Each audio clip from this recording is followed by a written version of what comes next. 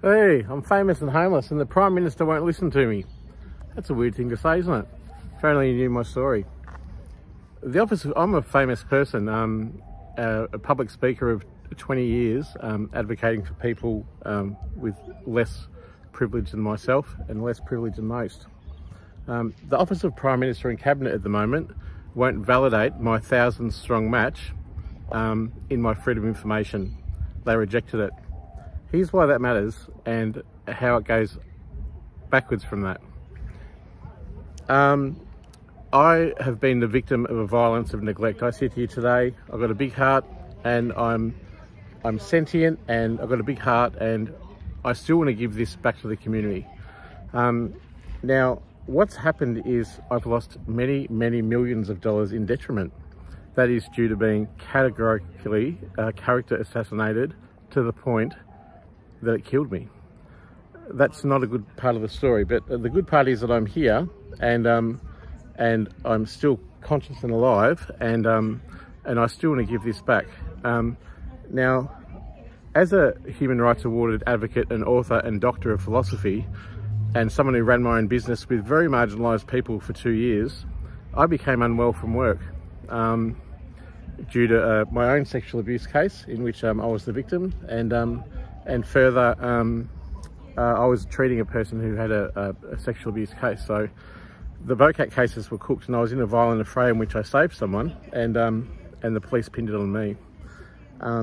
Underpinning this was some time off work then, and I had some time off work. My income protection didn't pay. And why? It's systemically cooked from the top, and I'll tell you why. My former partner is an ASIO agent. He has $500,000 that he owes me right this second. Why can't I get that acknowledgement? Every time I've tried to get that from him, I end up in the psych ward. That's because I'm easily exploitable as someone with a mental illness, gay, have used drugs in the past, whatever, who hasn't, and am character assassinated. It buys into already existing prejudices that are present in my family, in friends, and it identifies me as unwell. What's unwell is a sick society, and it's underpinned by powerful people. One of those powerful people, and a very cowardly person, is my former partner, Steve Isonides. Every time I try and get an atonement for our relationship together, in which he exploited me financially and sexually, I end up in the clink, in the psych ward. This systemic abuse was so gutless and via proxy that I lost my income assist, I lost Australian Financial Complaints Authority. They delayed, deferred, denied all of my financial cases up to 1.5 years when they should have done it within 4 weeks. That's against their principles. And then I told them I was going to call them on whistleblowing, and they banned me. So every financial complaint I have now, I can't do anything. The Australian Human Rights Commission free-kicked $1 million deal in which I was exploited by a super company to the opposition. That's not very impartial, is it? And on it goes. The AAT, work cover, former partner issues, insurance, a TPD claim from 2008, TPD claim from 2007. It's an unholy amount of systemic and utter abuse and neglect of one particular person, and that's me, Dr. Richard Mclean, and I'm just trying to find my way back from it. I've finally, after 10 years of not having one, found myself a lawyer, but I don't know how articulated that is to set up to fail, because I've been set up to fail again and again and again. I actually had a complaint about a GP, a valid complaint.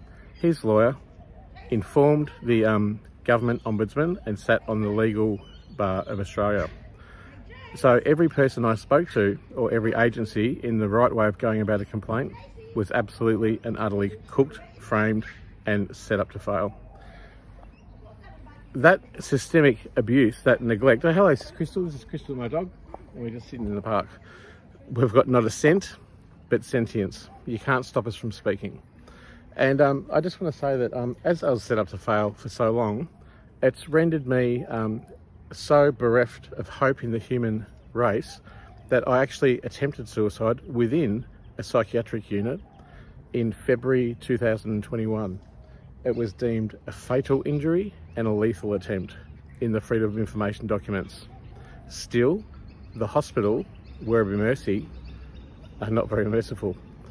I can't get a lawyer, I can't sue for the detriment, I can't feel my feet, and now I have a brain injury from losing all my blood. It's a sad story, that part, but the good part is that I'm alive and conscious and absolutely and utterly aware of the systemic, gutless scapegoating that comes from government agencies and systemic abuse and financial abuse. As a registered NDIS provider and therapist, I'm obliged to report this to the NDIA and the NDIS Commission. I've done so, and they will not acknowledge me. I'm watching over my shoulder. Seriously don't know if someone's going to blow my head off. Look, it's an abhorrent amount of abuse and neglect, and the Office of Prime Minister and Cabinet have acknowledged, as a former nationally celebrated speaker who's spoken in Montreal, to Parliament House, to keynote presentations in Melbourne and Sydney, to Dubbo and Warrnambool, all over, hundreds of speeches, hundreds of talks, that I might even send this to a few of you actually, would have a national profile, and they told me so that I had many thousands of matches, and then they got back to me and said, you don't exist. And that's exactly what they want. I'd like for you today, to consider me existing amongst this systemic and vile oppression that's, again, identifying me as ill, when in actual fact it's systemic, it's via proxy, and it's by government agencies and seriously powerful people underpinning this absolute corruption. I'm queer, I drink a beer if I had one, and I'm bereft of any finance. I'm living in poverty, and 18 months after I survived that lethal attempt, being filled up with someone else's blood, I was unceremoniously dumped from the hospital, and 18 months later, I've been fighting for my rights. Today, I sit here with the dog peacefully in the park. I'm hungry, I've got no avenue for complaint, and every single person in my life, friend, family, others, Crystal, are willing to exploit me as someone who's absolutely crazy. However, they don't understand or can acknowledge, or even worse, they do, this systemic and atrocious, malicious and vile, gutless violence of neglect, which may actually kill me. The quick part of that is get his money, and then get his reputation, and then get everything he stands for. I've been exploited so utterly and thoroughly, Crystal, with my reputation. I want to give this back to the community. I want to survive and I want to thrive, but I'm going to need the public's help. I want to take this to the High Court of Australia, but they're going to try and kill me in the meantime. And you know what? All my friends are going to buy into it, that it should be me looking out for welfare. It should be me going for the food packages. It should be me rationing my DSP. And I just got to say, that's $1,400 a month, and my rent alone is $1,600 a month.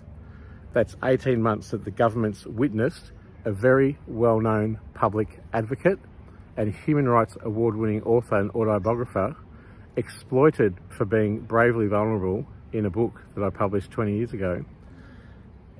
They've watched me burn. And with your support, just even if it's $20 or whatever, that you can help get me through.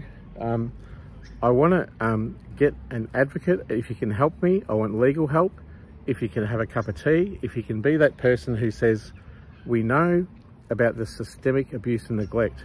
We know that you're a sentience. We know that you have agency, thought, compassion, and that you're going to give this millions of dollars of detriment back to the marginalised people that need it, as I've always done in my 20-year career of advocacy. So please consider investing, and I say invest, or even share this to a lawyer, to to someone high up in politics, to any single police officer who is within the Charter of Human Rights of people with a disability, of which I now identify, for not acting outside that Charter of Human Rights. It is upon every public official not to ignore this video. I might even send it to all parliamentarians, because I've already emailed the Attorney General, Mark Dreyfus, who I've got photos with, and told him about this injustice, and it's just going around in circles. I did it to him in opposition, and now I'm doing it in this government. And again, to Bill Shorten, where my NDIA arts therapist role, the work covers still to come. So please help me if you can. Sharing this helps. Contacting me helps. Getting me in touch with a lawyer, that helps. Donating and investing, and I say investing because I'm going to win this, but I'm going to need everyone's help to get there. And I don't need to be exploited anymore by mental health institutions that now government sanctioned medication me, which is why I've got to drop lip and talk funny, to be medicated for, guess what? Delusions of persecution. And that is how the violence of neglect and a corrupt mental health system abuses someone with malicious victimisation and vile neglect, and identifies them with illness when in fact it is the system that is ill. And I have sentience. I'm amazing.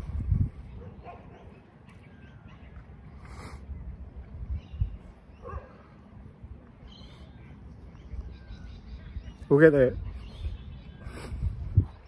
If you can help, help. If you can't, don't hurt me anymore. Thanks for listening.